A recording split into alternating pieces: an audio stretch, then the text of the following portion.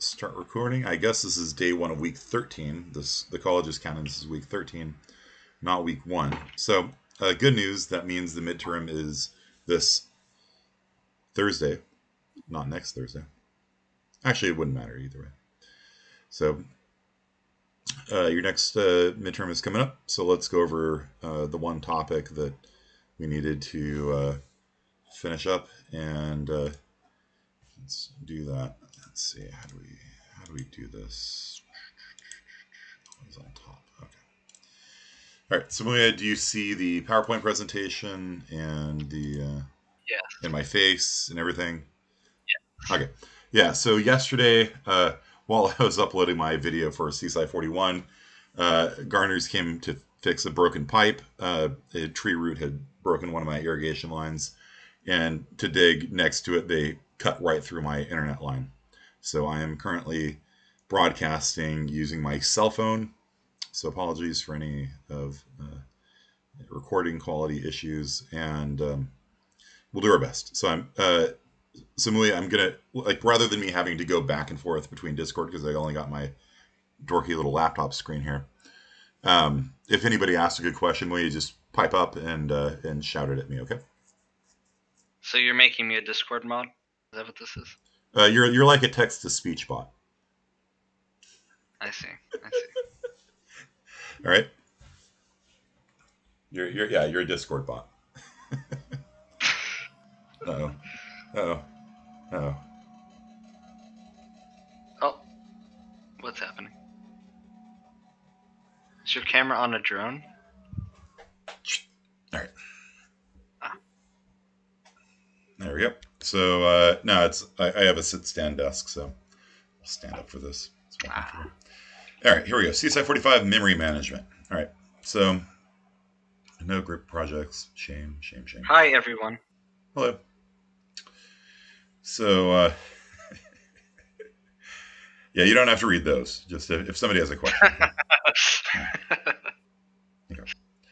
So we talked last time about interrupts. So like basically anytime you do a SWI 0 or somebody clicks the mouse or hits a key, an interrupt is sent to the operating system. And the operating system has something called an interrupt handler, a jump table, and it looks at what kind of interrupt it was and then launches a small program that will handle the interrupt. For example, if you move the mouse 1,000 times a second, it will interrupt, and the mouse will report, I moved up 5 pixels or whatever.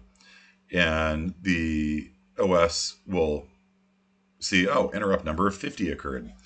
And it calls the program for the mouse handler, and the mouse handler simply says, okay, the mouse was at 400 before, and it moved up 50, so it's now 350, 400, right? And it just kind of tracks where the mouse is, and probably the display driver or something like that will draw the mouse at the right location when it comes time to update the screen. Okay, and if you look at proc interrupts on Linux, you can see what interrupts are set up on your system. So back in the MS-DOS days, you would actually have to assign interrupts to devices. This is why Macintoshes exist. Because it would do it for you, basically. Like on a Mac, you never needed to set the IRQ of your keyboard or anything like that. But on MS-DOS, you would literally say, okay, my mouse is interrupt line 5, and if you installed a new Ethernet card or something and it used interrupt line 5, then your mouse would stop working. And so you could have incompatibilities between your sound card and your Ethernet card and your keyboard or whatever, and it was just this super garbage system. And that really didn't go away until mid-90s probably. So for probably about 15 years, it was just complete garbage on PCs. And Macs, you just plug and play. You plug a mouse in, it works. Put a keyboard in, it works. They never had that problem. Windows, nowadays, you've probably never had an interrupt conflict. So what happens if you have multiple interrupts is that if you have a higher priority interrupt and a lower priority interrupt going on at the same time, like maybe the lower priority interrupt is operating and it's like updating the mouse or something like that, then a higher priority one comes in, it pauses the old one and it runs the new one. And so two interrupts can happen at the same time, and there's a priority system that will choose which one takes priority. Okay. So when you segfault your program, that will actually send a signal, an interrupt, and you can either handle it yourself, like we talked last time.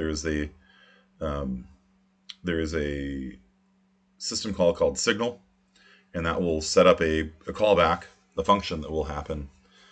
There's another alternative to it as well, but don't worry about it.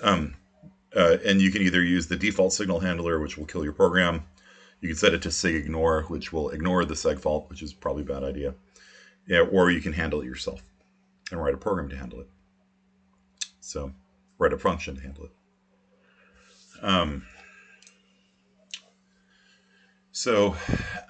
By default, though, the default segfault function will actually, if you have core dumps turned on, it won't just kill your program. It'll actually save your program to disk. And it'll save the state of RAM and the state of the program and all that stuff. It saves it all to disk. So you can do an autopsy on it. So that you can do the GDB a.out core, right?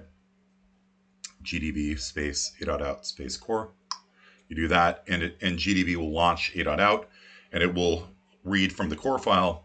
It'll put everything in RAM where it was before. It'll put the state of the registers, everything in the core file. Holds the state of the program at the moment of death. And then you can examine it. You can go up the call stack.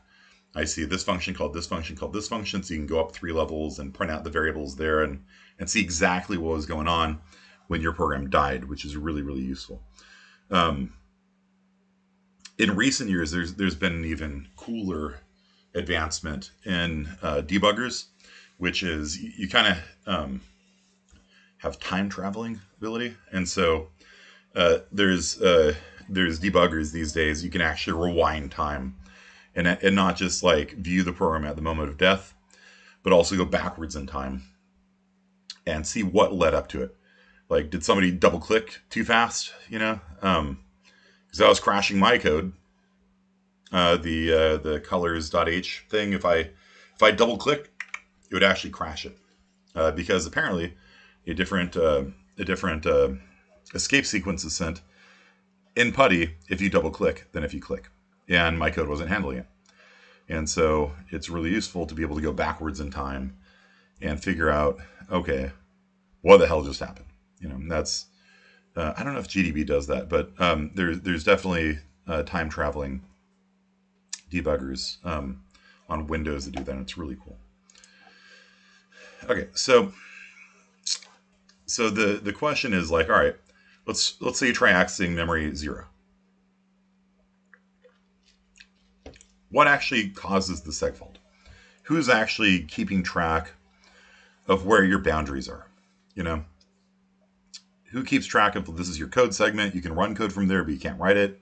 Who's keeping track of your data segment, your BSS, your stack? And that's the device called the MMU, the Memory Management Unit. Okay. It's different from MMA. MMA is cage fighting. MMU is cage fighting. Basically, you've got a boundary, and if you go outside of the boundary, fault. So it's like a fault in tennis, right? If you step over the line in tennis when you're serving, right? Fault. And that's literally what the MMU does. The MMU will be like, you went outside of the bounds, fault. And it will send a segfault. So every time you try accessing a location in memory, it passes transparently through the MMU. And the MMU has your memory map in it, starting, ending. Okay, it's within, it's okay. And so literally the MMU is bounds checking everything you're doing. It's bounds checking everything you're doing. Now, it doesn't bounds check your arrays, which would be really useful, right? Like, it'd be really nice if every array that you had in C was somehow, like, it would be really cool if you could tell the MMU, here's my array. If I go outside of that array, but it doesn't. It just is like, here's your stack, here's your data, and as long as you're within those boundaries, it'll allow it. It doesn't bounds check arrays for you. Although that would be pretty sweet. Okay, so um, the really important thing, the big concept here is the concept of virtual memory. So virtual memory is the notion that you actually don't know what RAM access you're at. This whole time um, we've been working on it. I've been having you guys print out pointers and things like that, and telling you this is the memory address. No, it's not. You actually have no way of knowing what memory address any of your stuff's at, because it lies to you. Okay, and so whenever you print out a pointer, you get some memory address. That is your virtual memory address. So if I print out if I have a pointer to memory address 5000, and I print out the variable at address 5000, it prints out 42. X is 42. X's memory address is 5000. It's all. It's not actually at memory address 5000. It's probably at memory address somewhere 32 gigabytes later. And there's no way of telling that, because every program thinks that it owns the entire address space. Every program thinks it starts at 0 and it goes up to 7 FFFFFFFF. Okay. Every program thinks it has complete access to the entire RAM. Okay, and it doesn't. So what happens is that when you run a program, like if you run a program multiple times, think about it. There's two different X's, right? You run a program, you run it again. Nothing stops you from doing that. And if X is always at memory address 5000, then the two programs would be reading and writing to the exact same spot in RAM, right? And that would be weird. Every time you run, the program, it's sharing memory with all the other invocations of it. It'd be very weird. You can only have one Vim. Um, so what happens is when your program launches, it creates a virtual memory segment. So it says, okay, this program thinks it's like the matrix, right? It creates the matrix for your program, and here's the 0, here's the top of memory 7FFFFF, and go. And then that actually gets placed somewhere in RAM. And you might think, like, wait, how do you place the entire contents of RAM into RAM? And the reality is you don't actually have all that memory. Like if you've got 100 megabytes of stack space, it's just 100 megabytes of stack space, and we'll just find a chunk of RAM and put it there. And your data segment doesn't have to be below it. Your data segment could be to the right of the stack in actual RAM. You don't know. All those different segments could be placed in physical RAM wherever the operating system wants it to be placed.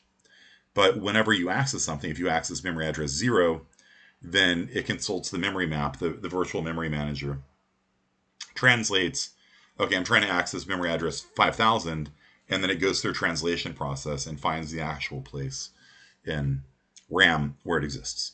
Okay, so you have virtual memory, which is all that you ever have experienced, all you've known as the matrix. And then there's actually physical memory, which is where actually in RAM variables are. And you basically have no way of getting at that. Okay, so like if you thought your program starts at 0, it might actually be starting at what is that?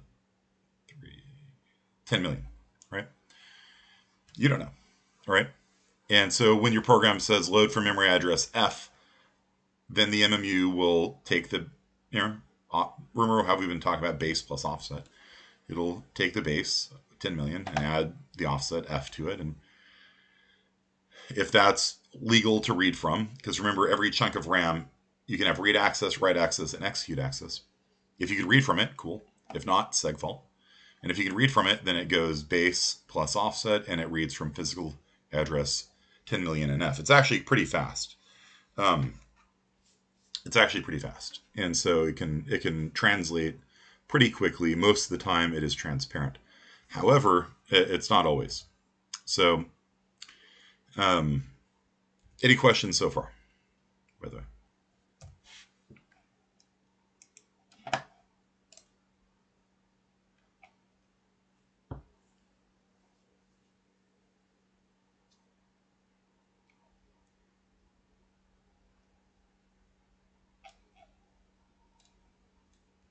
None? Okay.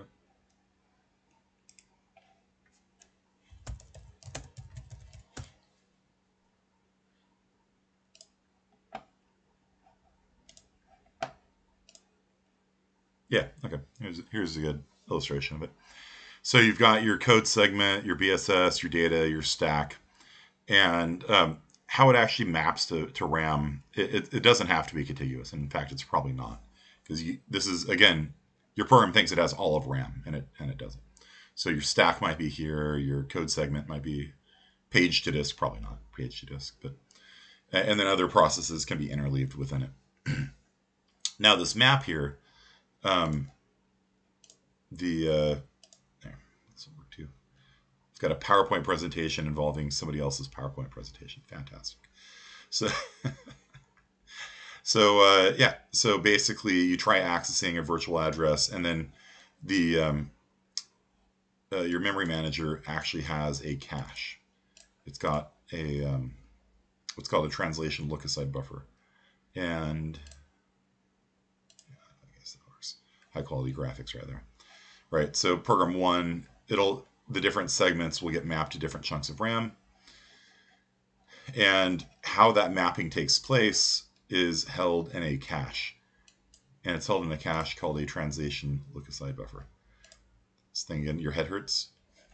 Why does your head hurt, Lobby?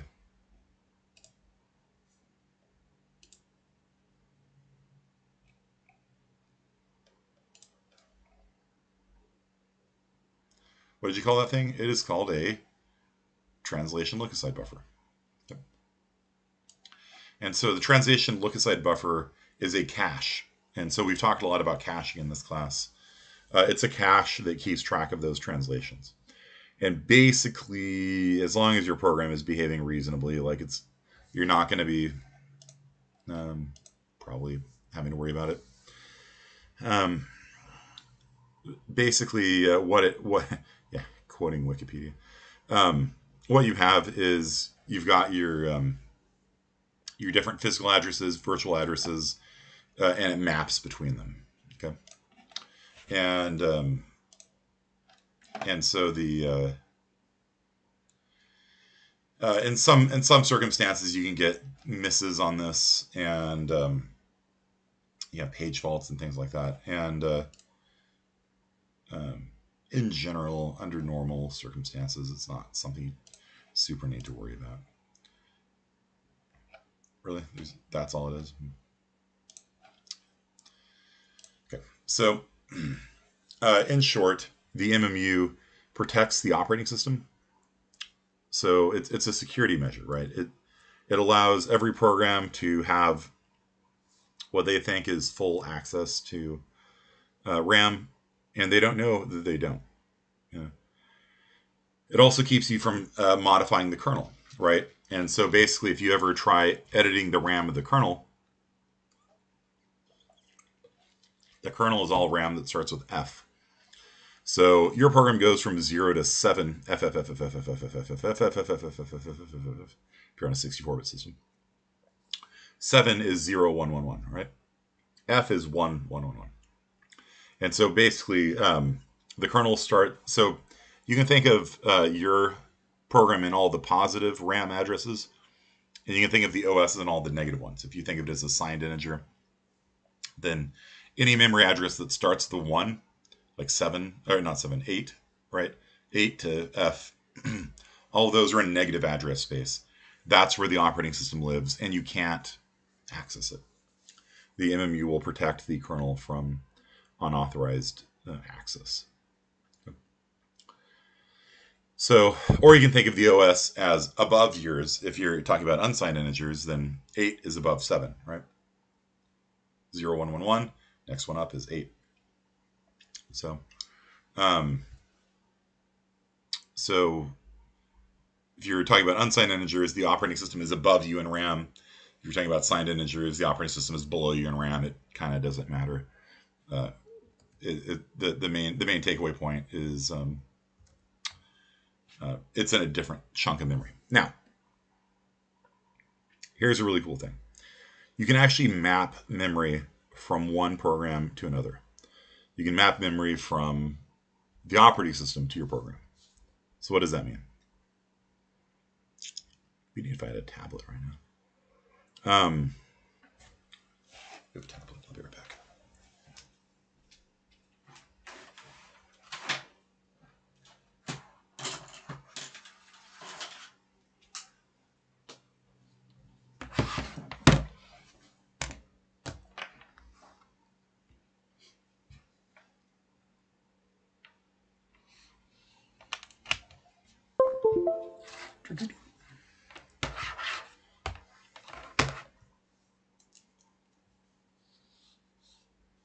Okay, so you guys remember how does it not allow drawing?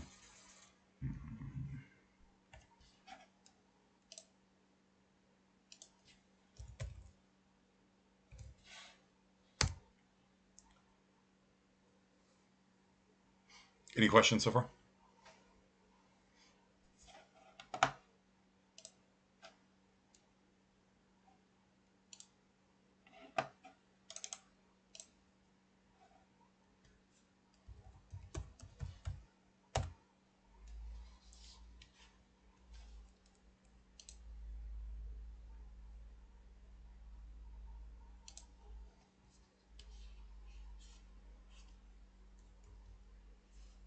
I think it would probably be useful to kind of go through the process of like the order of when these different things are invoked and what they do when they get invoked.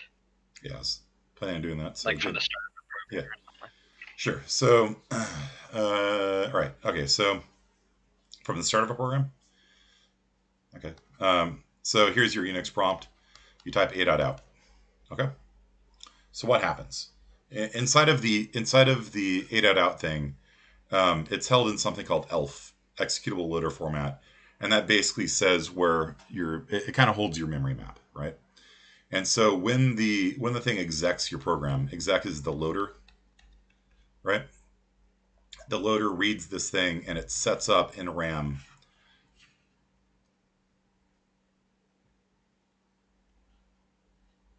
I need the drivers installed on this thing. It sets up in RAM your code segment, the minefield of doom, the BSS, which is where globals live, the data segment, and the stack. And then it points at the entry point in code and starts running it. Okay. So wherever start is, and that's held in the map as well. So that's what happens when you run a program. The thing holds a memory map. The loader loads it, sets everything up, and wherever start is, whatever memory address start is at, it runs it.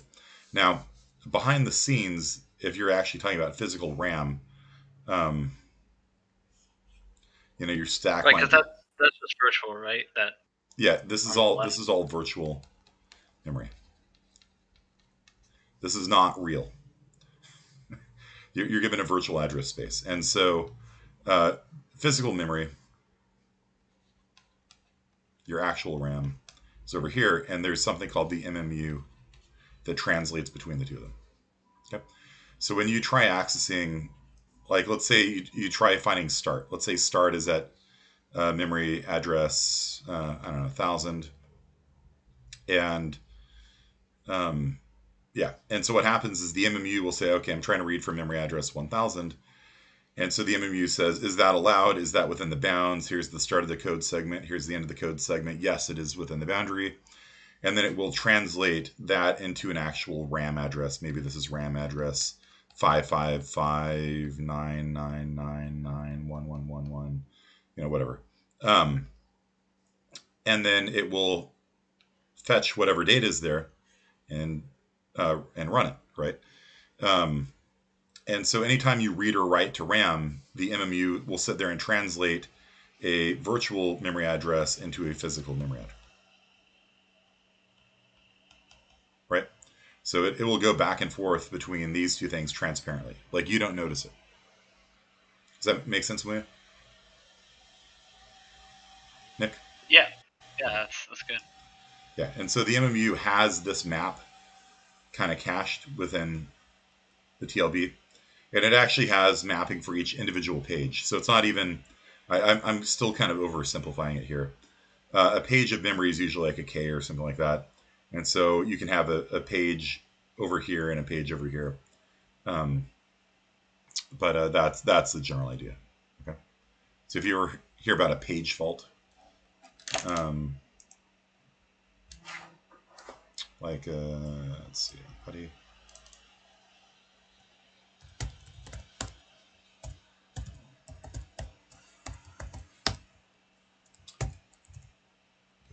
So like if I were to say time a.out, insert 5, search for 5, 4 to quit. You see right there, 0 page faults. That's what it's talking about. So one of the you go into details. Let's see, where is it? Performance.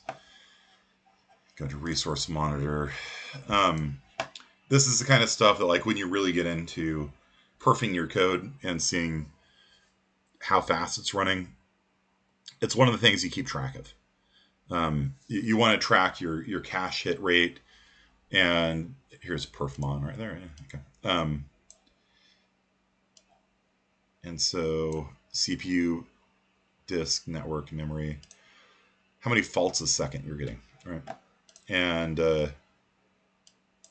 hard faults a second, you know. And so we track that kind of stuff. You can see that, at least, like I said, at normal, you know, non-intensive usage, like you're probably not going to notice anything.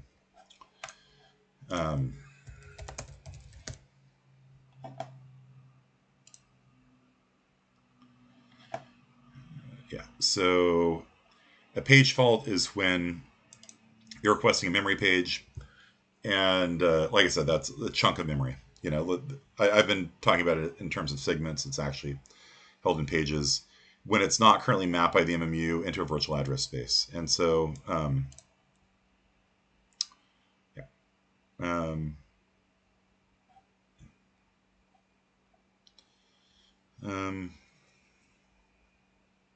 oh, right. Yeah. Yeah. So, right. Uh, yes. So, yeah, sorry. Okay. So one more step to this that's really important, which is probably coming up on here. Nope. Okay. No, I really need to talk about it. So one of the really big things about virtual memory is you can actually have your memory in hard drive, right? And so, okay, there we go. So hard drive, hard drive, hard drive. Jeez. Hard drive. There you go. So let's say that you run out of RAM. Okay. So let's say that you've got all these different programs. You know, Muya's got his program running, and um, it's eating up a lot of hard drive space, right? So he's taking up this chunk of RAM and this chunk of RAM. These are gargantuan chunks of RAM. So what happens when you run out of memory? Well, the memory manager can actually page out pages of memory to disk, right? So let's say that I haven't accessed any of my global variables or whatever in a while. So the MMU keeps track of these things. And so in addition to the translation look-aside buffer caching the thing, it can also remember how often these things are used. And it'll be like, you know what? He hasn't really used this chunk of memory over here at all. It's like 100 megs of memory. So I can do this. Let's watch this. Eraser and pen. So I'm going to just have his BSS write to disk instead. Okay, so this is called paging out memory. And it's going to go to what's called the swap file. And so his BSS, my BSS was here before, not now. My BSS is now on disk. And so what happens is that if they try accessing this, the MMU will throw a page fault. And the page fault will say, it's not on RAM anymore. And it's on hard drive. And so it throws an exception. And the operating system says, all right, bring it back, boys, bring it back. And then it will bring that back into RAM, maybe in the same place, maybe in a different place. It doesn't really matter. Let's draw it in a different place. Let's find a spot here for it. And then it'll keep going. And so the MMU has to keep track of what's on hard drive, what's in RAM, all this kind of stuff. And if you run out of room, then your operating system will start paging things to disk. So you've got a swap file on your hard drive. And did I close out a putty? I did, didn't I? Come back in.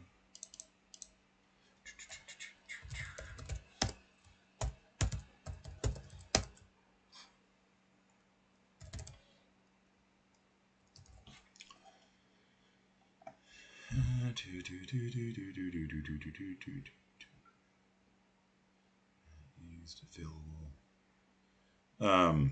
Yeah, so you've got a swap file on your Unix machine that is used specifically for that purpose. It allows the operating system to move things from RAM into disk.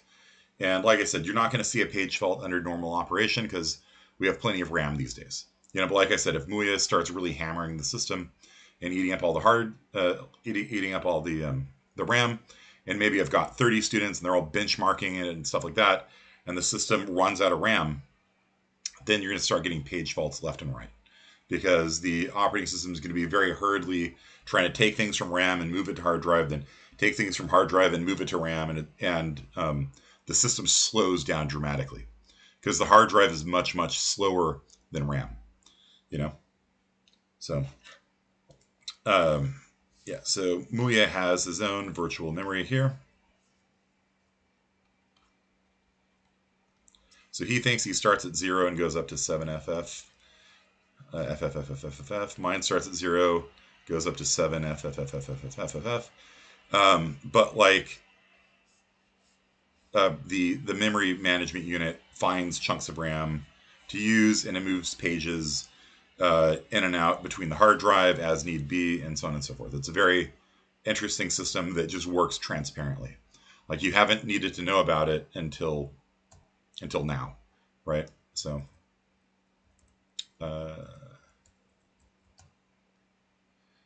Raspberry Pi Kubernetes cluster. Yeah, perfect. Okay.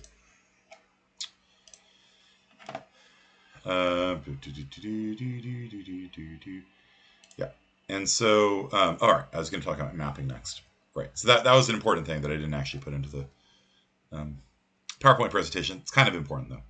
It mattered a lot more in the past because in the past you would run out of RAM easily, right? Like my Mac in college when I was doing programming had 8 megabytes of RAM, right? And so it's really easy to run out of 8 megabytes of RAM, because you got the operating system and everyone else. I had a 500 megabyte hard drive, and so what happened is, let's say I've got a 4 megabyte array, a whopping 4 megabyte array that's like half my RAM.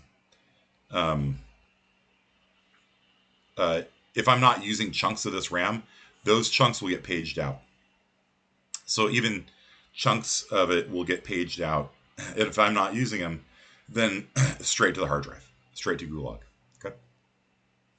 Then if I ever try accessing them again, the MMU throws a page fault. The exception handler, the interrupt handler, grabs the chunk of data off the disk and brings it back in. And in that way, you can have a 8 megabyte system act like it has more than 8 megs of RAM. Nowadays, though, it's considered very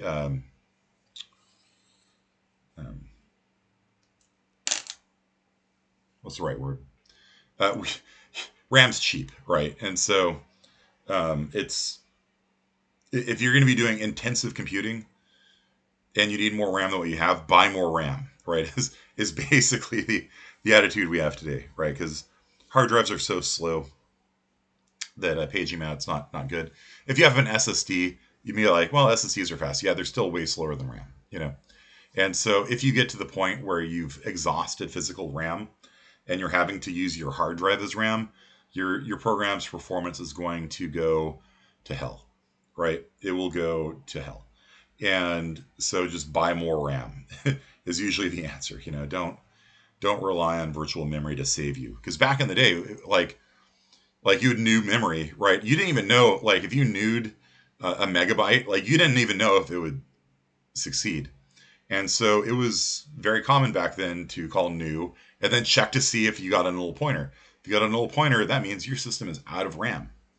And yeah, like you probably should still be doing that, by the way, in computer science, like in C++. Every time you call new, you should be checking to see if a null pointer comes out. And most of you guys haven't because we have so much RAM, right? Like we actually we're very spoiled as far as how much RAM we have. But if you guys ever go to work on like an Arduino or an embedded system and things like that, where you have very constrained RAM, you got 8K of RAM. Yeah, you got to check for that. You got to you got to pay really close attention to your RAM usage. So that old school system of thought is still around. Okay, so now let's say that Mui and I are actually both playing the same game. Okay. So this is Battle Sloop 45. Battle Sloop, the trademark free version of Battleship. So I run Battle Sloop. Muya runs Battle Sloop. And we want the programs to talk to each other. Okay? It's a two-player game, right? It's Battleship. Right? So there's a lot of different ways you can do IPC. IPC stands for Inter Process Communication. There you go. They're the letters. You're welcome. So the see the mouse jumping around? It's because I've got my the tablet is over my wireless charger. This. Yeah, that's better. Okay. So, can any of you guys think of some ways of having one process communicate with another process?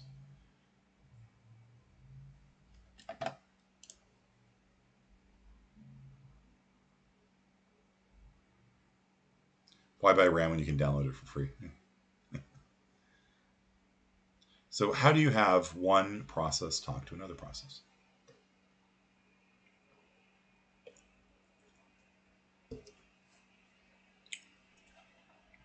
Have you guys ever played any multiplayer game over a network? That's the easy option, right? What else? We're on the same system, right? So you don't. I mean, you could, right? This thing isn't giving me any more canvas space, is it?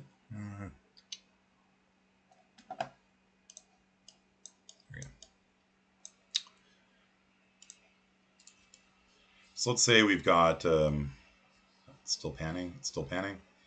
Great, thank you. Yep. Panning hand down here. You. All right. So here we've got Kearney's Battle Sloop, and over here we got Muya's. Right.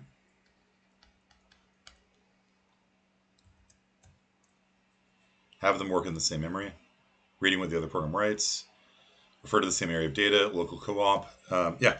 So let's go over a few different ideas, right? So first of all, you can do a socket, right? So option one is you can do sockets programming. And that's something I want to go into in this class, actually. If the internet ever comes back up here, we can do more programming assignments. Sockets programming. And so what you do is you create a socket. And a socket is like a power outlet. So if you guys, that's why they're called sockets. Have you guys ever seen a power outlet in a house? Right?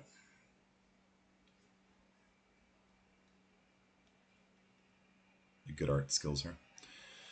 Right. And so, you guys know what I'm talking about? Like a power socket? Hazelton's never seen one. It's okay.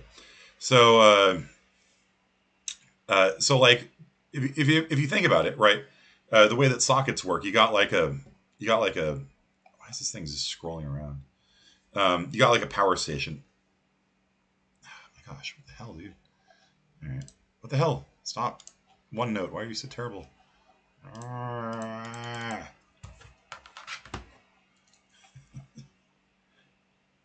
It's just not letting me click on anything.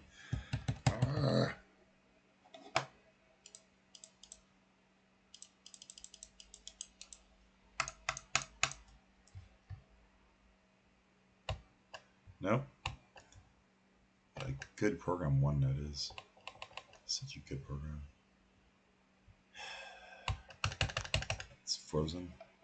It's not frozen, but it won't let me click on anything. All right.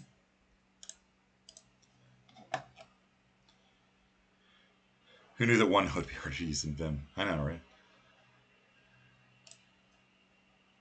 Okay. All right. So lost my ink. That's cool. Thank you. Coloring thickness. Okay. So if you are familiar with how sockets work, you've got like your power plant. This is a power plant. Let's draw some smoke coming up from it. Maybe a nuclear power plant. Smoke coming up. Steam. Actually, it's not smoke. Steam tower. There you go. And so if you think about how sockets work, it's like the power company puts energy into the grid and then it somehow gets over to you and it comes out from your socket and goes into your computer, right? You don't actually worry how the electricity gets there. All you know is that when you plug in to the socket, you can receive electricity from it, hopefully. I do have a couple sockets in my house that have never worked. And so in programming, sockets work the same way. So if we had the socket set up already, and how you do that is a whole lesson. Basically, if he tosses data into the socket here, I can pull that same data out. So if he sends 1, 2, 3 this way, I will get 1, 2, 3 out this way. And if I send into here, 4, 5, 6, why not? Then he can pull out 4, 5, 6. And it just works like magic, right? Assuming that your gardeners haven't dropped a spade through your internet connection, it works like magic. Okay, so you just put data in, and then data will magically come out the other side. So sockets is really cool, and it works over the interwebs and things like that. And you've got the transmission control protocol / internet protocol, TCP/IP, and you've got there's the multiple layer model and all this kind of stuff, the 7-layer burrito, whatever. That's a whole class really on just getting sockets to work. Now, we don't need to use sockets. Why? Because we are on the same machine. Okay. So if we are going to do local, that wasn't too useful, was it? So option number 2 would be pipe. Okay. And so a pipe, got my program over here. He's got his program over here. There's a syscall that allows you to create a pipe, and it works basically like a socket. You can read and write to it. Okay. But let's talk about, because we're talking about memory today, let's talk about memory mapping. Right? And so when you memory map something, you can actually take a chunk of RAM from another program or from the operating system and pull it into your address space. So the MMU, which is the watchdog of all this stuff, you can request that it maps certain pages of memory. Like, let's say a page is like a kilobyte of memory. You can request that page right there, over there, is the same as my page over here. And so you can actually create a bunch of shared memory. SHMIM, shared memory. And you can actually do this. And everything that you write to one of them will get written to the other one. Why? Because it's literally the same chunk of RAM. Okay? You got to be careful with it, because what if you're reading and writing to the same chunk of RAM at the same time? And that brings up the issue of mutexes. A mutex is a mutual exclusion. And when you have shared memory, you need to lock a page. So like if you're going to be reading and writing to a chunk of memory, oftentimes you'll grab a mutex, a mutual exclusion. So I can be the only person to read and write to it. You read and write to it, and you release the mutex. And in C++, there is a mutex library that does that. And it's very easy to use, very hard to use without risk of crashing. But yeah, and so basically what I could do is I could write to this RAM here, like my battleship has, I don't know, 3 hits left on it, and then he will see that my battleship has 3 hits left on it. And we can actually just read and write to the variables there and it'll just be shared between the two. And the only thing you have to be careful of is making sure you're not reading and writing at the same time. There's mutexes. There's also atomic. The atomic library, which has nothing to do with Fallout. Right. Uh, uh, what an atomic operation means is you cannot split it, right? As we all know, you cannot split an atom. It's impossible.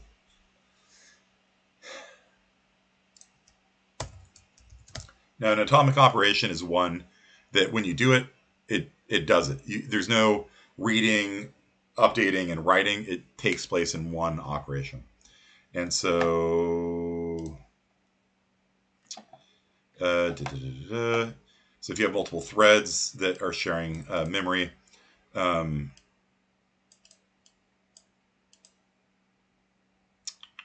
you can use atomic. You can have atomic bools, atomic bomb, baby. Don't copyright notice me, YouTube. That wasn't the real song. Atom bomb, baby. Um, so you can create atomic versions of these variables, and they can be read and written to in one operation. So you don't read, update, and then write. And so that allows you to use shared memory a little bit more safely. In general, though, you're going to be using mutexes, lock guard, and things like that. No, yeah, okay, there we go. So, like, let's say you've got two threads that are accessing memory like this. You got a map, and these two guys are going to trying to be reading and writing to this shared data structure.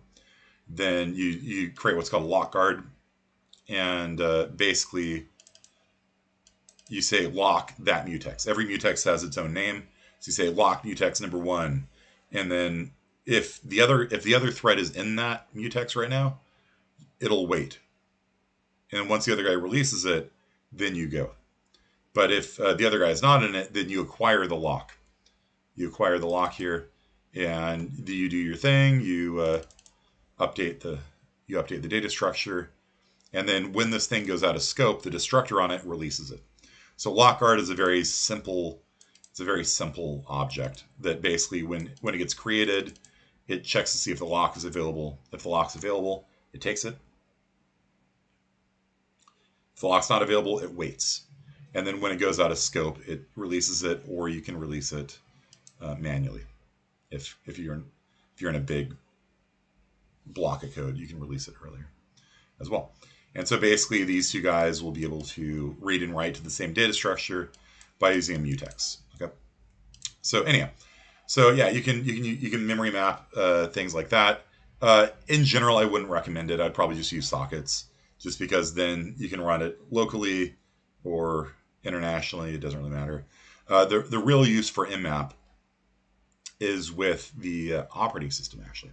So rather than Muya here, and these two things are worth learning, by the way. Mutex and atomic are both really important things to learn. So rather than this being Muya, I'm going to write this as the OS. Okay. So what you can actually do is the OS, the way that OSs work, it's actually really interesting. Your graphics card, your Ethernet card, your sound card, and these things may or not actually be cards, or they may be just discrete chunks of your operating system or motherboard, or it doesn't really matter. What you can actually, the way that an operating system actually works, the way that you talk to a device is it's just RAM, dude. It's just RAM. So this is why you call 811 before you dig. Yeah. I didn't even know they were there, dude. I didn't even know they were there. I just all of a sudden my internet goes down. Okay, so the the operating system has all memory, like I said, from 80000 all the way up to F. And that's assuming this you're considering this as unsigned. It's signed. It's inverted. It's below. It doesn't really matter. So the operating system has a chunk of RAM for like your Ethernet card. It's got a chunk of RAM for like your video card, and the way that you write to it actually, any memory map device like that, the way that you actually the way that you actually send things over the Ethernet card is the Ethernet card is just in RAM somewhere, and when you write to memory offset 50 in the Ethernet card will send that out over the network. That's all it is. And if you're like, well, where did those magic numbers come from? Well, you look it up. I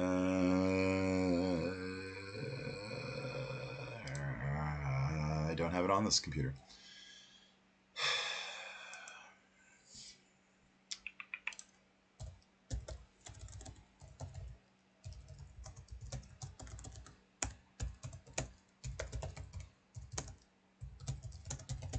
See if we can find it real fast.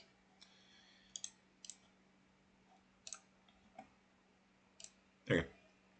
So you check the reference guide, right? So the GPU is at these memory accesses, right? The timer is at this one. The DAP, wait, no, that's different. Is at this memory address, and so you just go through the reference, and that's gonna be blurred. But IO peripherals, SDRAM. You see the MMU here. Let's see, it's kind of blurry.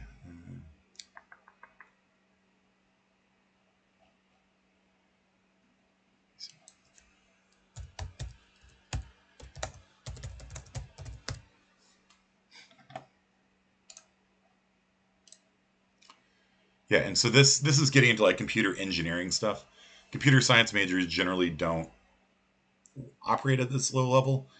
If this looks cool and fun for you, then the computer engineering, major, which is, there's computer science, which is up here, and then there's computer engineering, and there's electrical engineering, and so this is kind of delving into computer engineering territory. But I have had to do this before as a computer science major, and so you can see there's memory addresses, and so what you do is you call mmap. You call the memory mapping system call. You request, I would like to have access to the Ethernet card. And if the operating system grants it, then it will map these memory addresses into your address space. Okay.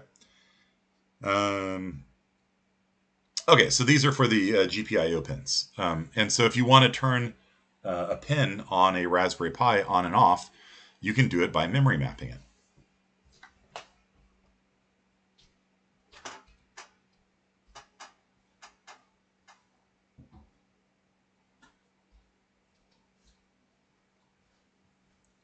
So this is something that we would normally do in this class. But we're not because of coronavirus. And so here's a Raspberry Pi. It's one of my spare Raspberry Pis lying around. You can see on the Raspberry Pi, you got the chip in the middle there. Right there. It's a chip. And then you've got your HDMI out. You've got your 4 USB connectors. You got your Ethernet. All of these things are located in memory somewhere. And so if you're like, but I don't know how to, like the audio out right there. How do I make it play a sound? What memory address is it at? What you do is you find source code of somebody doing it. Right. You copy it. Like, that's the computer science way. Because somewhere there is documentation that has all of the memory addresses, and somewhere there is documentation explaining what all this stuff does. But, the easiest way is just to find somebody who's done it already and to copy paste it, right? And so these things here, do you see these like little pins here sticking out on it? Like between my eyes right there. You guys see all those pins? So some of those pins are fixed. Some of the pins are fixed at 5 volts out. Some of the pins are fixed at 0 volts out. But a lot of them you can control. And you can turn You can turn the voltage on, you can turn the voltage off on them. And so why is that useful? Well, like for example, my daughter's art project. Hey, Ada, can you grab your camel? It's by the bookshelf. Thanks. And so it's by the second bookshelf in the library. It's on the ground. Thank you.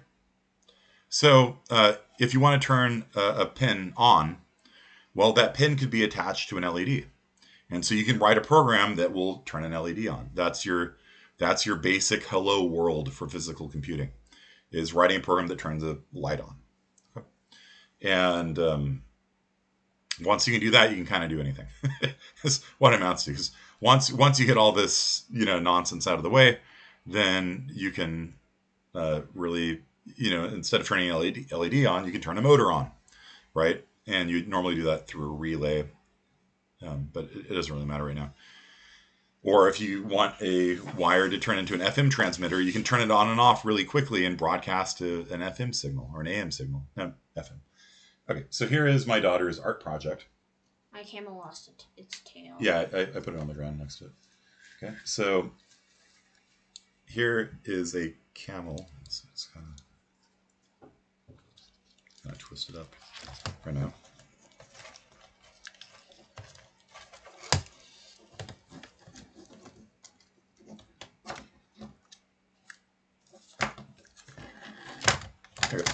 Okay, so here's a camel. And you can see it's got it's wired up and it's got different LEDs on it, right? And so the LEDs each have a wire coming in, wire coming out. Wire coming in is, of course, at 5 volts. Wire coming out is at 0 volts. Well, it's actually got a resistor on it that drops the voltage into the correct range, but that doesn't really matter right now. And so what happens is we have a program that will choose using this kind of stuff. It will turn a pin on, and then the LED will light up, and then you can turn it off, and the LED will turn off. And you can program, like, once you can turn an LED on and off, you can basically do anything, because now you've got a program that can throw switches, like turn on the fish tank, turn on the AC in the house. If you ever take the control panel off your AC in the house, it's actually pretty simple. Pull the whole unit off if you want, and you just see there's a couple wires coming out. And so you can hook up a Raspberry Pi and have the Raspberry Pi have a humidity sensor and a temperature sensor, or have them together in what's called a humiditor sensor, which has both humidity and temperature. Humiditor. Looks like that. Normally you guys would get one of these as part of this class, but you don't. Sucks for you, coronavirus. So you just get an anti-reverse cable, hook this up to the Raspberry Pi on those GPIO pins. The GPIO pins will read the current temperature, the current humidity, and your program will sit there and over again read the temperature, read the humidity, and it's like, oh, it's getting too hot, or it's getting too humid in here. And then you have some output pins connected to where your house formerly had a thermostat thing, and you just click on the house's AC unit. Or if you're really cool and you're like the one I have here, it's got a dry mode, and so you can turn on dry mode, which will sit there and just take humidity out of the air without necessarily heating or cooling the house. And so when you've got the ability to do this, then you can where'd it go?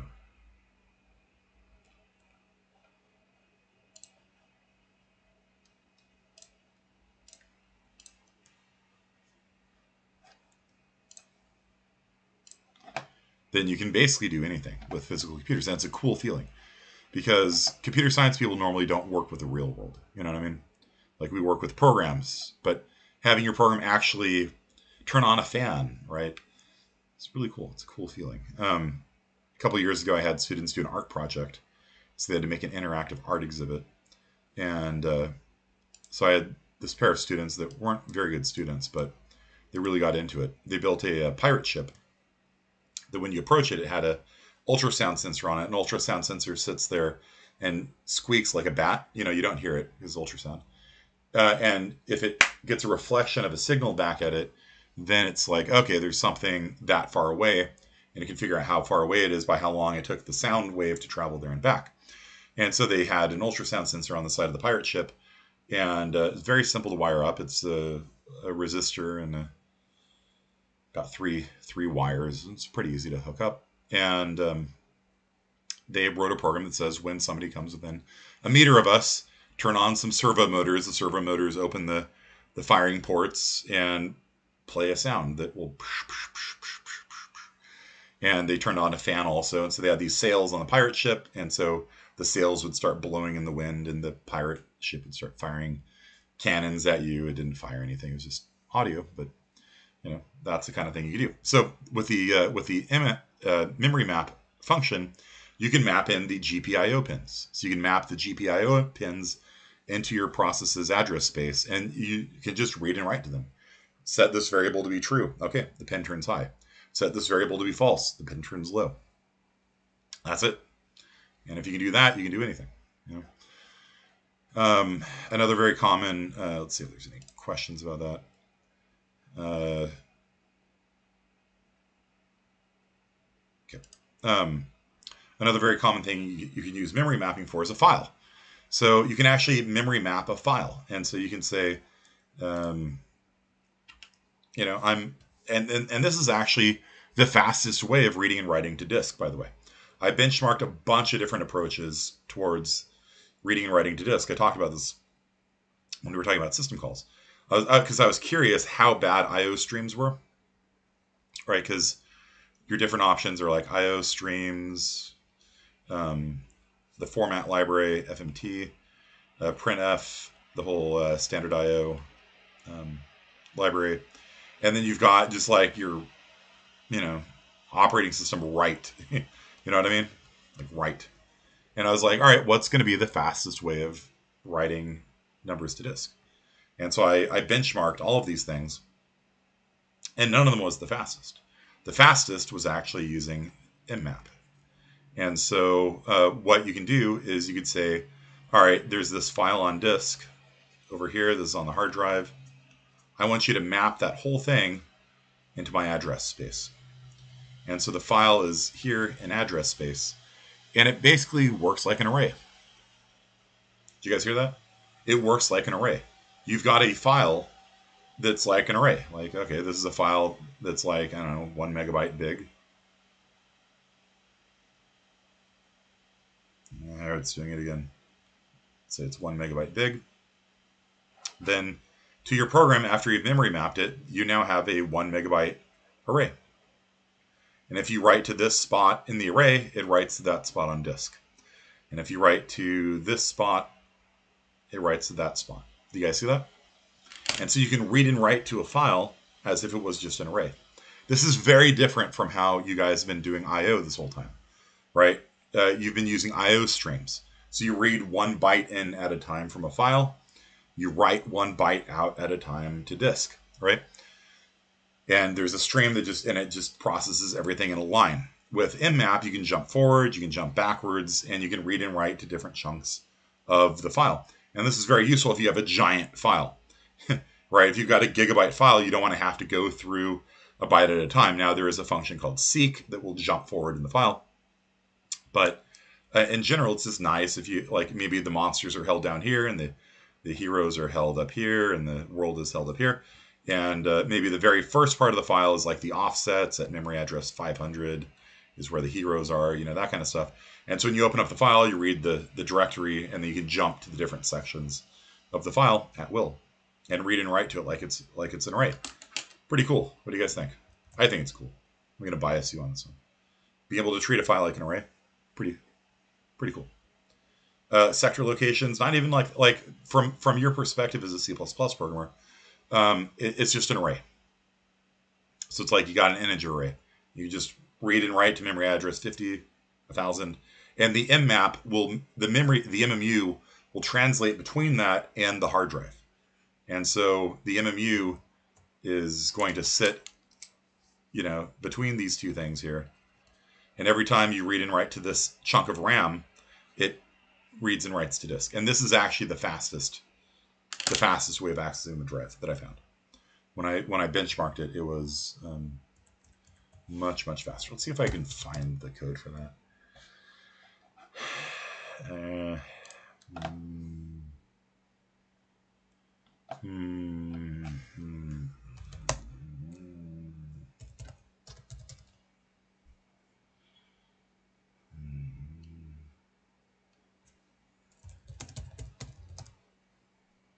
No. Test one.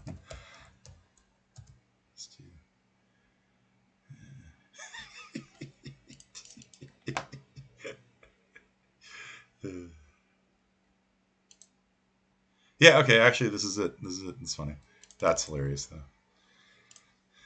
So we got a million, got a million points, and we're testing how long it takes to write to disk using, yeah.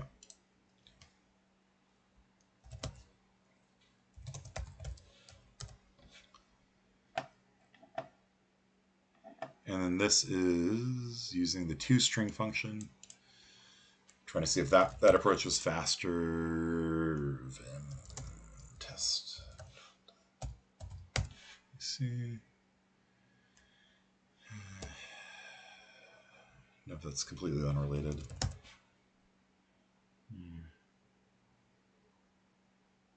I don't have very good file names, do I?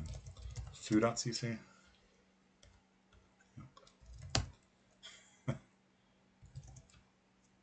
Main.cc? No. Temp? It's also terrible. So terrible. All right, ls-lt.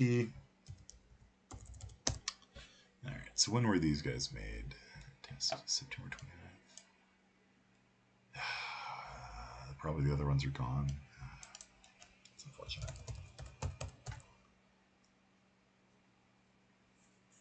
Parallel for loop. Have we talked about this before?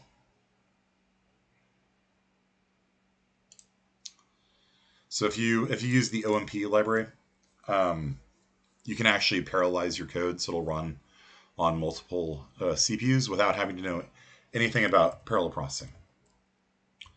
So you could go and take a semester's worth of parallel processing, or you could hashtag include omp.h, and then before a for loop you want to run on multiple CPUs, you say that. Done. That's it. Okay. So, all right, it's G++,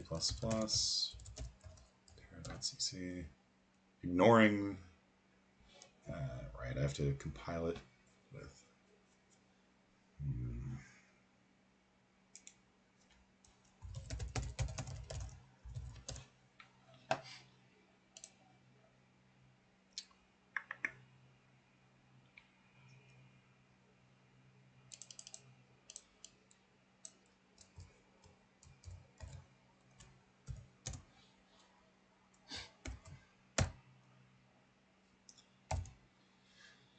okay, so that's the running time. I should probably turn on the optimizer, huh?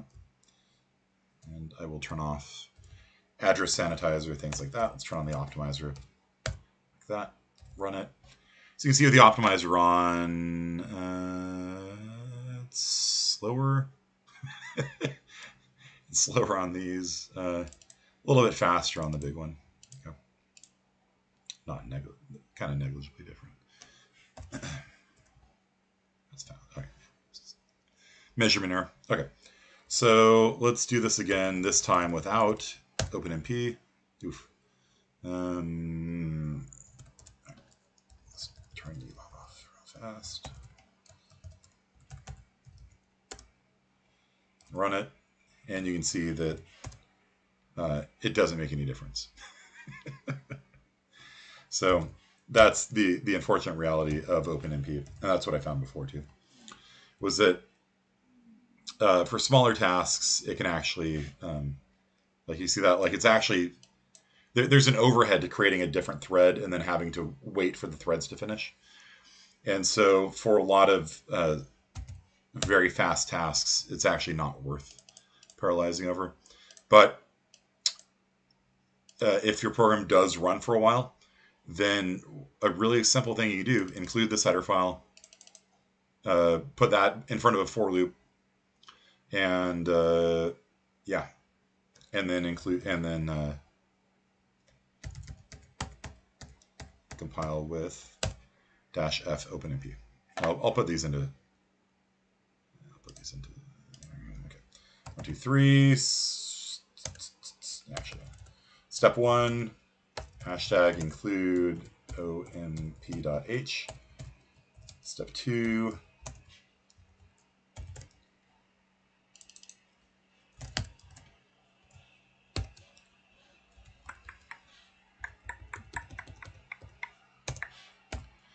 and step 3, compile it with the -f openmp flag, and there you go. So rather than having to go to the hard work of taking a parallel processing class and things like that, the world's easiest way of parallelizing code is that. And so you just put a pragma. A pragma is a processor compiler directive, sorry. So for example, if you've ever seen hashtag pragma once in a header file, that's a directive to the compiler to include that header file only once. So you can move your image filter to C++ and do GIFs. Sure, yeah, you could try it. You know, the really nice thing about OpenMP is that while it doesn't work very well in a lot of cases, it doesn't cost you very much time to try it. Right? It's one header file to include, one line to you slap on top of a for loop, compile the code, see if it gives you a speed up or not. Now my system only has 2 cores. So if I was on a more modern system and I was doing a bigger task, probably would see more of a gain, right? But yeah, that's try it out. That's the world's easiest parallel processing. You don't have to take a semester of it. Just slap that into a program, see if it helps. It might not. I've seen it help, but you know, for small programs, a lot of times the overhead of trying to create a thread and join later, it's not worth it. OpenMP with embedded assembly, great idea. Reed always has the best ideas for this class. With bridges, though, we need to do it with the bridges. For sure, yeah. Okay. Yeah, let's do parallel processing with assembly, but not real assembly. Let's do it with the assembly directive. Yeah, that's a great idea. The asm command. Heck yeah.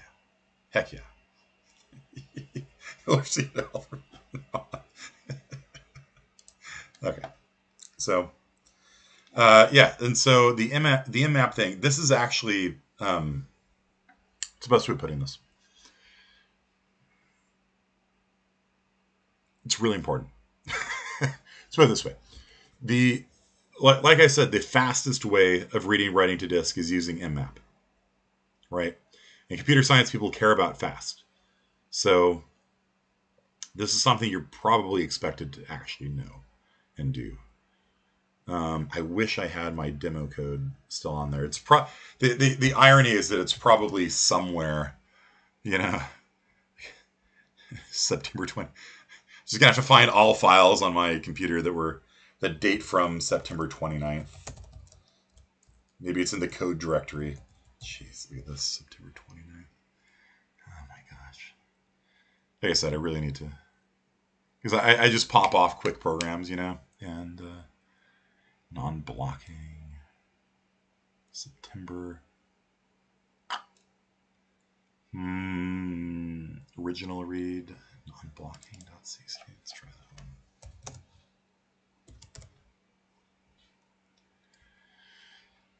one. All right, yeah, this is all stuff you might need to know too.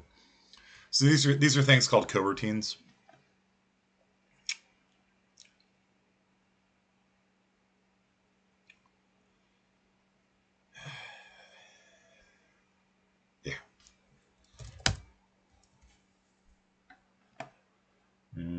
promises, futures, things like that.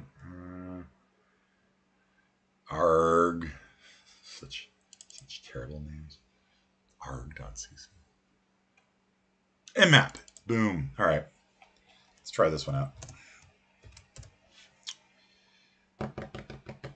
There's mmap 2 and mmap 3. I don't know what the difference is at this point. All right.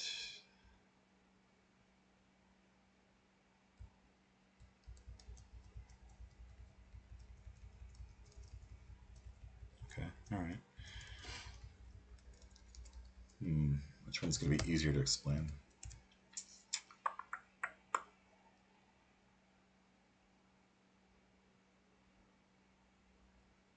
This one's probably a little bit shorter. Okay, so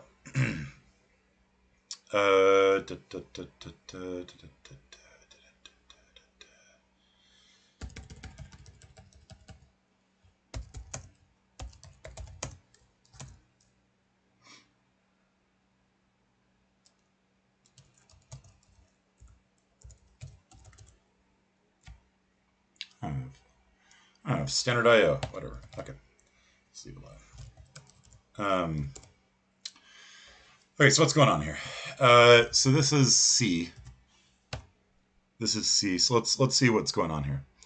So the user is expected to run this program passing in a command line parameter. Do you guys remember that? Command line parameters?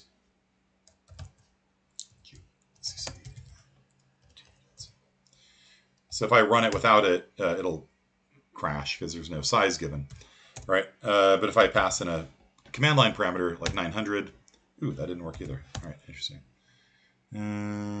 Get file. Oh, I'm supposed to pass in not a size. I'm supposed to pass in a name. Maybe? I don't know.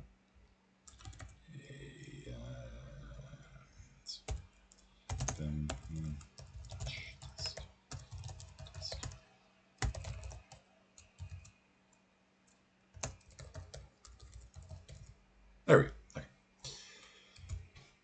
Yeah.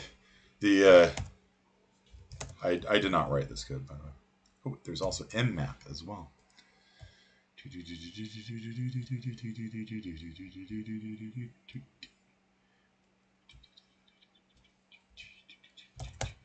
All right, let's go back to mmap 2. Okay, so you guys know what this means, right?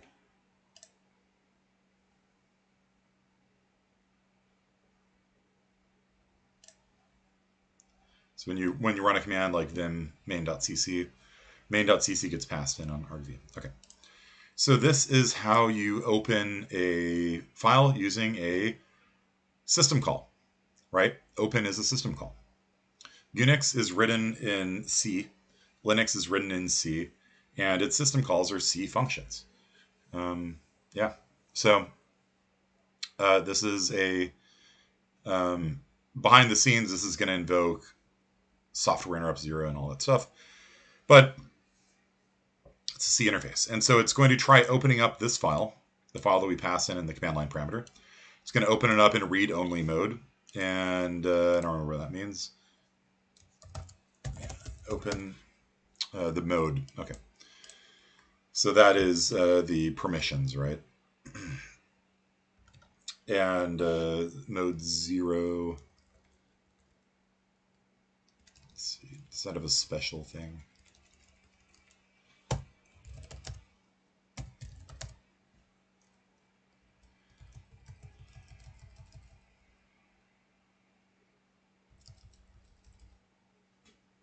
It doesn't matter.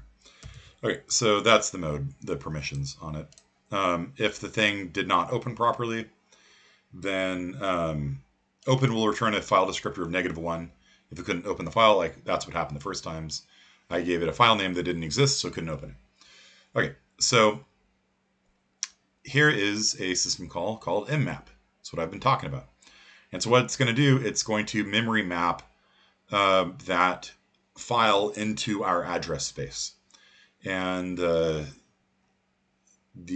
is how many bytes to memory map. And we have a little function here called get file size that should have a space after it. I didn't write this code. I was playing with different mmap functions that I found online, because trying to remember all these different flags is beyond my capabilities, because I don't do it very often. Right? So stat, by the way, stat is a system call that gets information on a file or folder. Okay, so ls stats a file, right? So if I were to ls test, that calls stat. Okay. And ls-l test. And so stat will return things like permissions, owner, modified time, file size, things like that. And it returns them in a struct. So a stat struct. And stat, nope. Neat. To stat, right, so system stat, there we go. So there's a struct called a stat struct, and it returns things like the owner, the group owner, how big it is, its mode is permissions, things like that. Okay. Last time it was accessed, last time it was modified, last time its status changed, etc., etc. So anyhow, so stat writes, so you pass in a file name, and it writes all of the file information on that file into st. Does that make sense to you guys? So we've talked about a couple different system calls. System calls in this file is open. It's a file. There is mmap, which maps a file into our RAM. Stat, get info on a file. And then we've got down below write, which obviously writes to a file.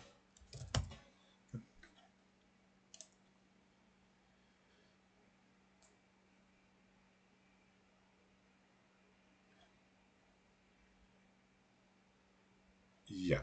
Okay. So does this make sense? Like these system calls? And we'll talk a little bit more about mmap. Okay. So mmap says map, in this case 13 bytes. And you pass in various flags. And again, these things I Google, right? I don't have them memorized because I don't do it very often. But the important thing here is the file descriptor. And so the file descriptor is, remember when you're talking about files in Unix, everything's just int, And so when you open a file, it gives you a file descriptor, it's just int, nothing crazy.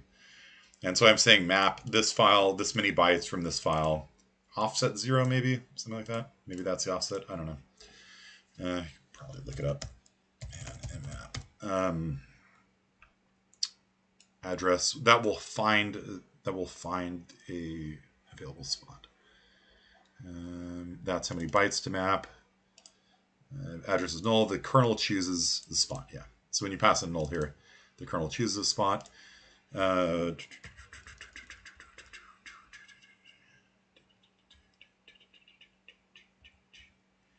Memory protection.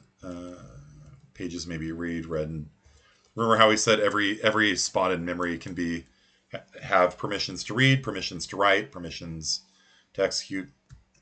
So I think ours is coming in read-only mode. Flags shared.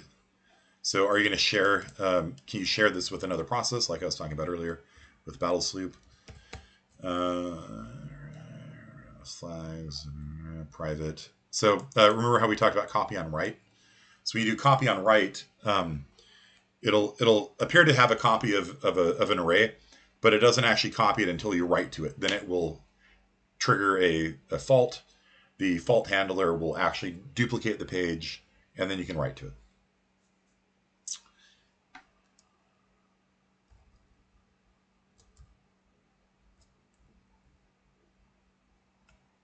What was it? What was the last one? Offset. Yeah. So you can choose an offset in the file. Yeah. Okay. And so starting at offset 0, we're going to open up this file, 13 bytes of it, and it's going to return a pointer. So like I said, it just works like a array. So mmap just returns a pointer. Here's, it finds a chunk of your address space that wasn't being used. It says here's your new array. That array holds the entire file. And check to make sure it doesn't have an error. And then we are going to print all of the data in the array to the screen. And then we unmap it. So you just pass in the pointer and how many bytes long it is, and it unmaps it, and then we're done. And so you can use this array here. It's kind of a char array, I guess. And you can just read and write to it. I guess you can't write to it with that turned off, right? You can read to it, certainly. And so you could just treat a file as if it was an array. So I could say like,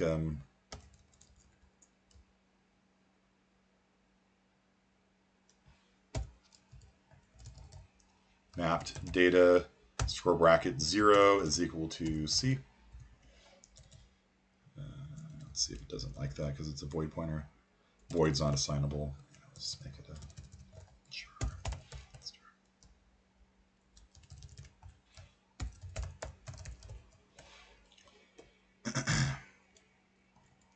Doesn't like that. Mapped, mapped data. Okay. And I'm going to need to give myself read and write protections. So I will bitwise OR that together. Right. Let's see if this works. Okay. And so you can see that I changed the first byte of it to C. Okay. It didn't write back there. I'll have to think about why that didn't work. Let's see. Test format. Yeah. Anyhow, so I need to look at that too. mmap 3 .c. And so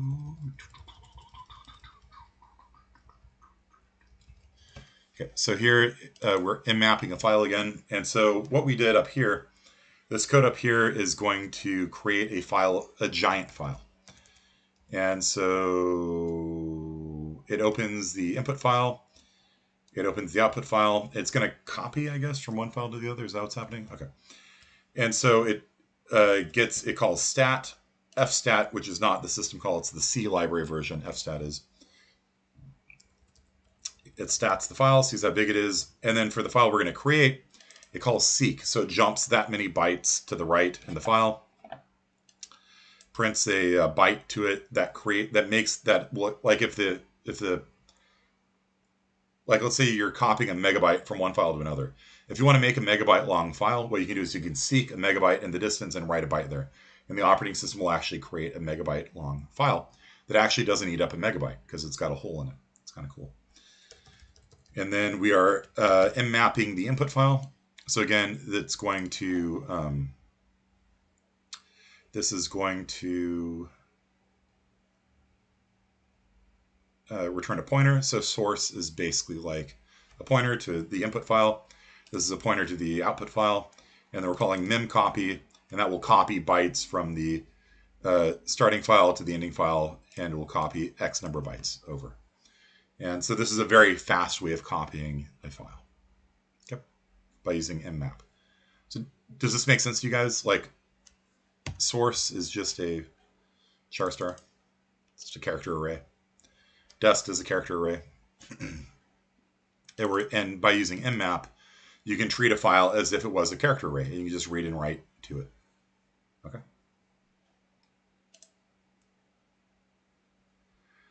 Is that what DD does? Yeah, when you create a large file that doesn't, like, let's say you jump 10 gigabytes to the right using seek and you write a byte there, the operating system's like, I'm not making 10 gigabytes of zeros. It creates a hole. And so if things are close by, it doesn't make a hole. But if you seek far enough to the right, then the operating system will actually not.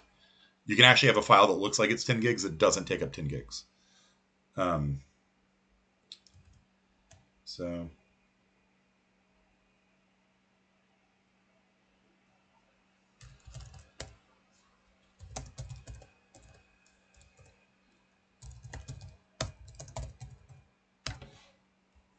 Let's see if I can demonstrate this to you.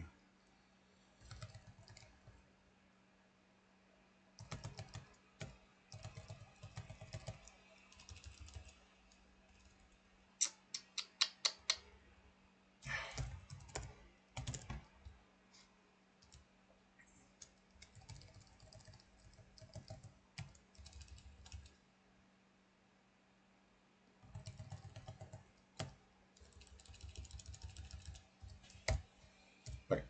So I'm just going to strip out all the IMAP stuff and just show you guys how holes work. So this is going to open up, let's just make it argv1. Okay. And args.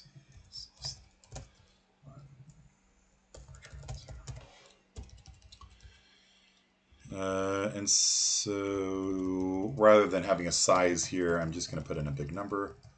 Like,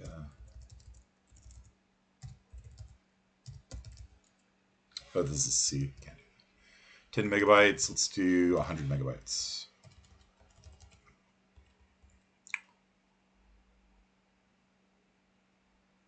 I should probably close it afterwards.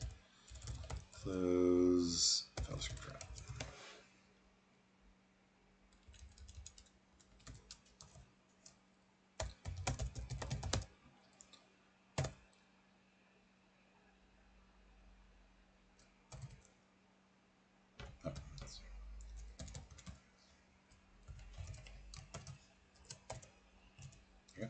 So, blob.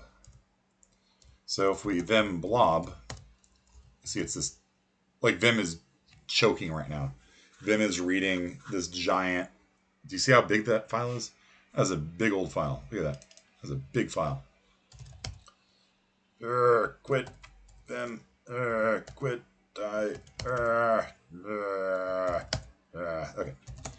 So blob is, let's do that in human readable form, 96 megabytes.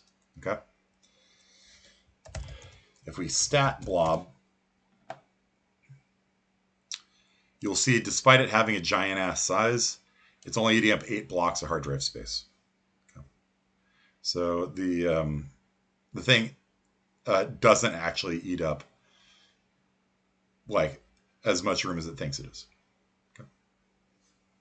So, kind of cool. No. Cute. Okay. Then what do I call it? Hold.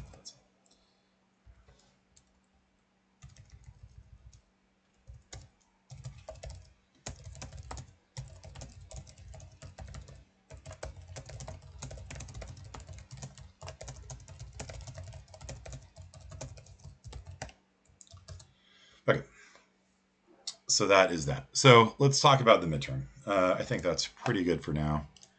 Memory mapping, yeah. So you can memory map devices in, so you can read and write to Ethernet, read and write to the GPIO pins, read and write to your graphics card. You can memory map in files so that you can read and write to them quickly. You can memory map in shared memory from other programs.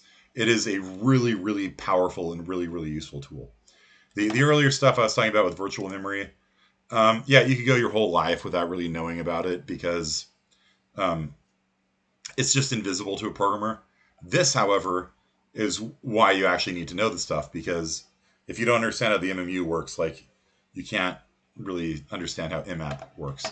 But IMAP will allow you to have the MMU map things into your address space, and then there's a lot of really cool things you can do, like turning on lights on a camel or reading and writing to a file quickly.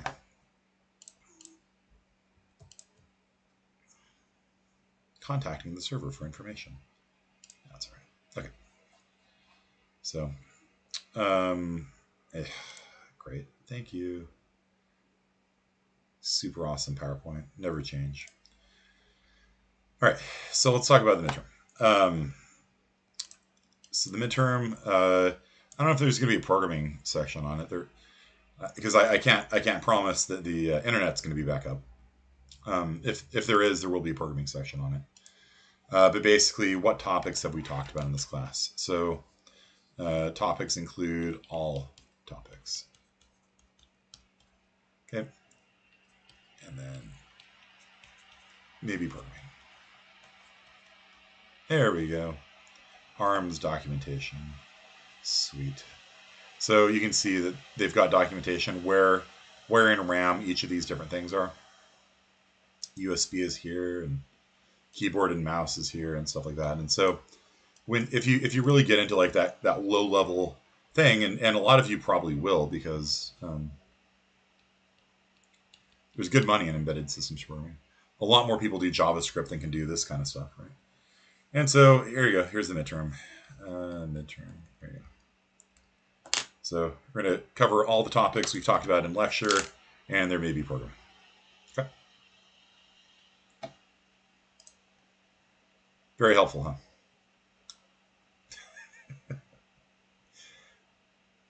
Really sums it up. I know. Right. I know. You're welcome. All right. So let's break it down a little bit.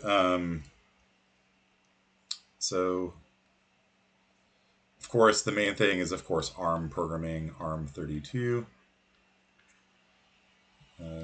Neon. So some programming questions, and of course, might be some bitwise stuff.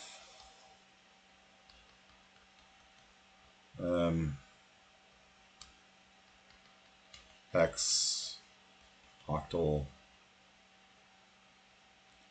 decimal, kind of conversion stuff.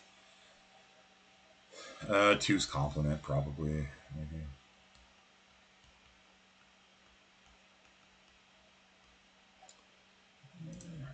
All right. IEEE.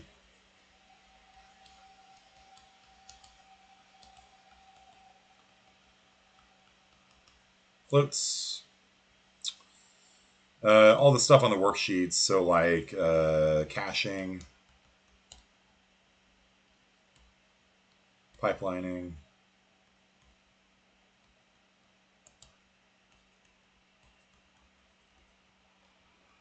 superscalar.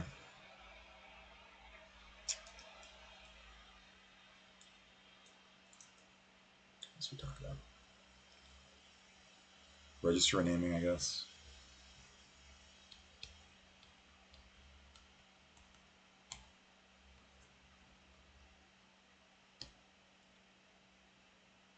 Pipelining stalls are big.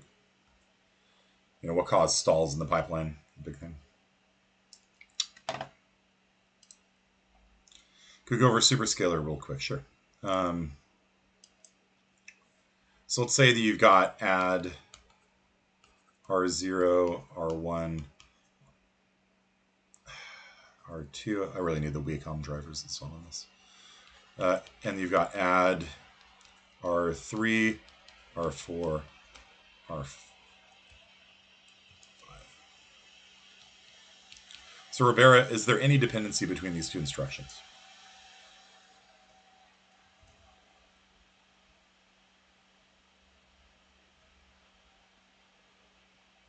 Do you have a 24-hour window in the midterm of 2 hours to do it? Yeah, that's the plan. Yeah, there's no dependencies here, right? And so what you have on a non-superscalar system is you've got one ALU, right? So you've got one ALU, and so basically on an old school system, this would come in, this thing would chunk around for a while, then it would come out. Then after that was done, this guy would go in, and then after a while, that one would come out. On a superscalar system, what it means is you have on a really, oh my gosh, this seems so weird. On a superscalar system, you have two ALUs. Okay, and so if you have, like, let's say you have a dual issue system. A dual issue system can issue two instructions at the same time. So in one cycle, this guy's going to go into one ALU, this guy's going to go into another ALU, and then on the next cycle, they pop out. That makes sense? So it's called instruction level parallelism, ILP.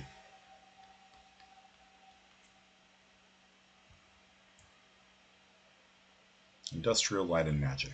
No. Industrial, no. Instruction level parallelism. Okay. So instruction level parallelism means your computer finds that two instructions can be run in parallel at the same time. And if it's got enough execution units available, it will deploy both of them at the same time at the same cycle. And so if you do this, then your instructions per cycle, or your cycles per instruction, depending on which way you look at it, your IPC will go up. The number of instructions per cycle goes up. Because now you can do 2 instructions per cycle instead of 1.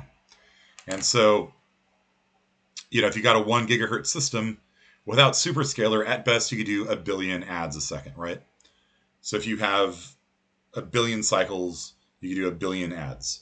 But with a dual issue system, if you've got 2 ALUs and your system can push out 2 adds at the same time that don't depend on each other, now a 1 gigahertz system could do 2 billion adds a second. It's twice as performant in theory, right?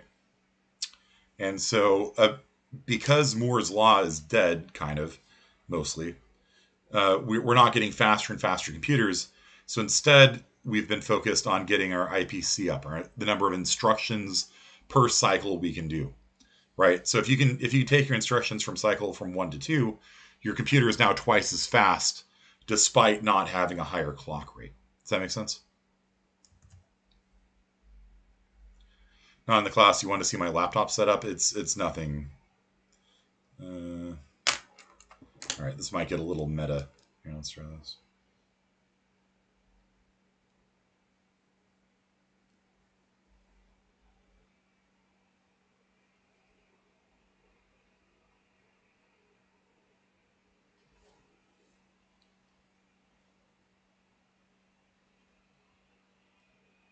This is my new laptop.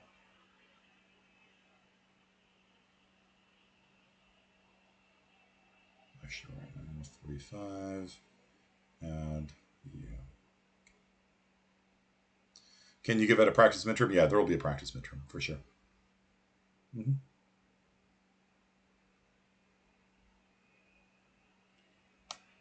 So let's see if that posts. Not coming up.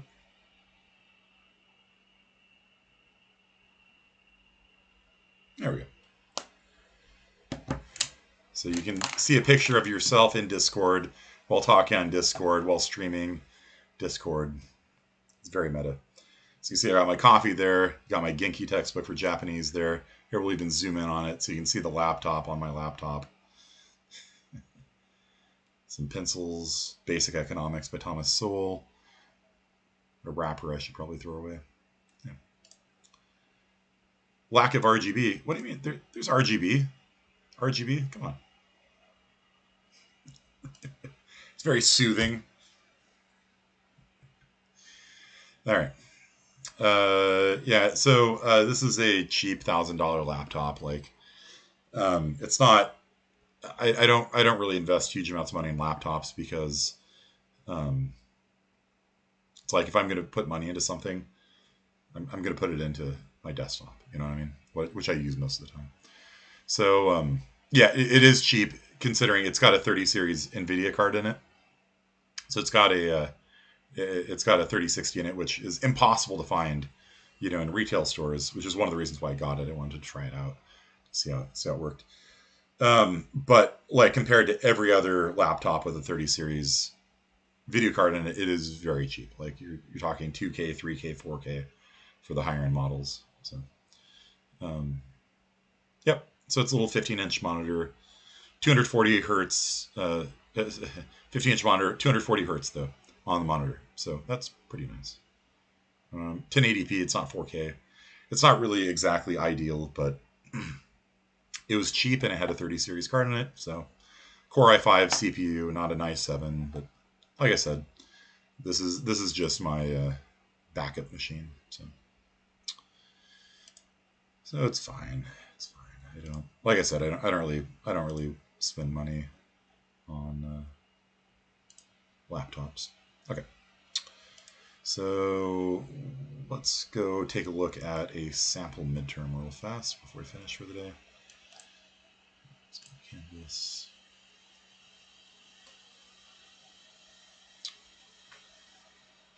Basically everything that there's been a worksheet on, I've practiced those.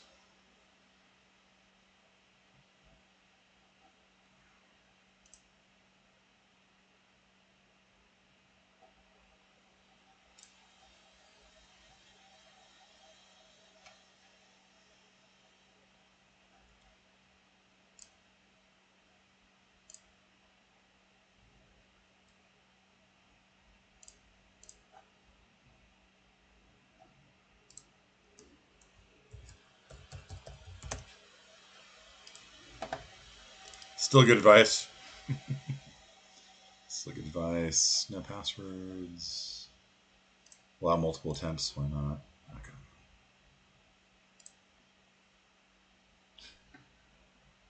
All right. So let's look at last year's midterm 2. All right. So converting between binary, decimal, hex, etc. With that. Adding a hex and a binary number together. So that's hex 11, which is 17. That's binary 11, which is 3. Right. Hex bitwise ORing, rotation, bitwise ANDing, more conversion, more math, 2's complement. Okay. Which one of these things can base ARM32 not do? Division, right? Neon can do it, but it's not part of the core ARM32. Explain what these different commands do in assembly. Explain what these neon commands do in plain English. What is pipelining, superscalar, out of order? What are they all designed to do? They're designed to increase the number of instructions per cycle, right? That's IPC, right? Because their clock rate has kind of stalled. Clock speeds aren't much faster now than they used to be. So instead, we've been focusing on IPC, instructions per cycle. Coding section, cool.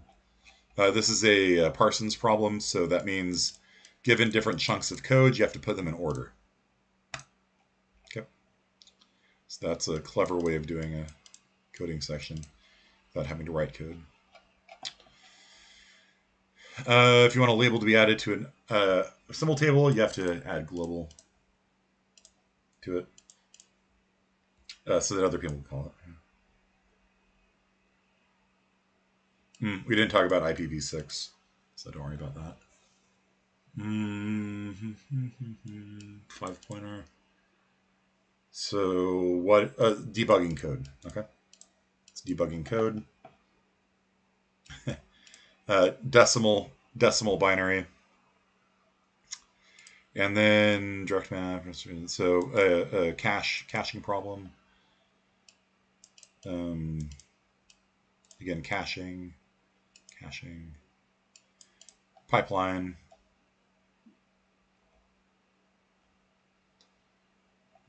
Stalls, dependencies of instructions. How can you move it around to improve the performance? According to the middle school computer poster, where is the data stored? Any of you guys remember that?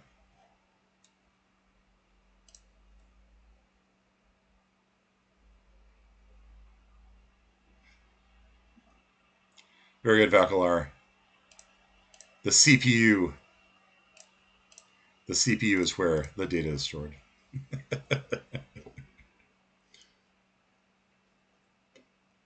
That was from day 1 or day 2. There's a middle school poster. The CPU is where the data is stored. Points at the case or something. Okay, so basically, I've put up 3 practice midterms. By the way, I can see when you guys do the practice midterms, and it's always depressing when students don't do it, you know? Or like they'll like kind of click on it and like look at it and not try to solve it. So at least do one of them. Is it shuffle answers, time limit, multiple? Okay. I guess I can turn the time limit off on the other one too.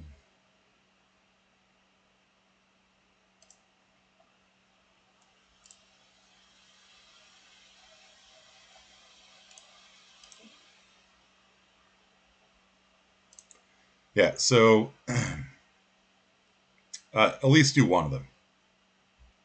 At least do one of them. It's if you want to be a diligent student that gets an A in this class, at least do one of them. Like, come on, like I'm making all this stuff available to you guys. Take advantage of it, you know.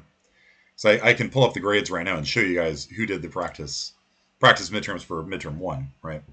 And about 3/4 of you guys did one of them, and like a couple students did 2 or more. You know, no time on it. Okay, so at least do one.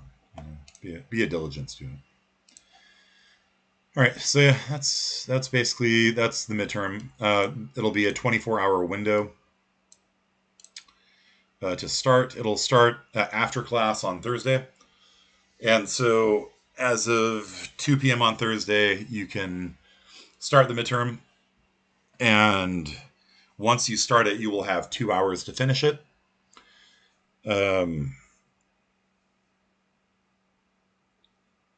Stay tuned for if there will be programming on the server or not, as the server is currently behind a severed internet connection outside. So midterms, yeah, starting on Thursday at 2, and you'll have until Friday at 2 to finish it. And don't start at Friday at 1 because it will shut you off at 2. So yeah. Nico, my buddy, tried starting 1 minute or 10 minutes before the cutoff date, thinking that he could squeeze an extra 2 hours out of it. And okay, so yeah, it's all stuff you guys should know, but get practice at it. Like it's a little weird not being in person, because when we're in person, like I pull students up on the whiteboard and you solve bit problems and stuff like that, and you can't really do it too well online. So just use those sample midterms to get practice at it. All right. Any questions about memory mapping? What do you guys think about it? We would have worked with PIS. Oh, pies. I got you. Okay. All right. It's like I don't know what you think. The classes are like. This isn't R. Kelly College. Yeah,